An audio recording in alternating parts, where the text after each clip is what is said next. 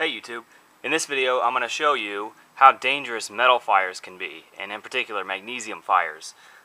So this is going to show the ineffectiveness of fire extinguishing techniques. Normally you use a carbon dioxide fire extinguisher to put out normal fires, but this won't work with metal fires because, as you'll see, magnesium burns in a carbon dioxide atmosphere and actually burns better in carbon dioxide than it does in oxygen. So what I have is a block of dry ice into which I've carved a little indentation, and in that I've put some magnesium ribbon. And what I'm going to do is light the magnesium ribbon, cover the whole thing with another block of dry ice, and then while it's burning, you'll see the change from it burning in an oxygen atmosphere to it burning in a carbon dioxide atmosphere. So to light the magnesium, you have to use a blowtorch. So I'm going to do that and then toss the brick of ice on top of it.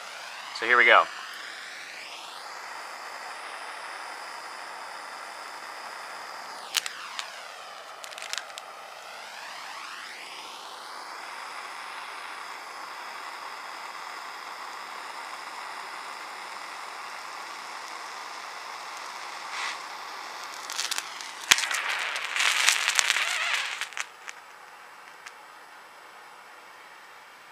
Wow. So you see it burned way brighter and much hotter in the carbon dioxide atmosphere. So normal fire extinguishing procedures definitely will not work with this. You can see now when I take this off, the products of the reaction are bits of white and bits of black. And that's because I'll bring it a little closer to the camera, that's because the products of this reaction are magnesium oxide and carbon. And so you can see the carbon buried beneath the white magnesium oxide.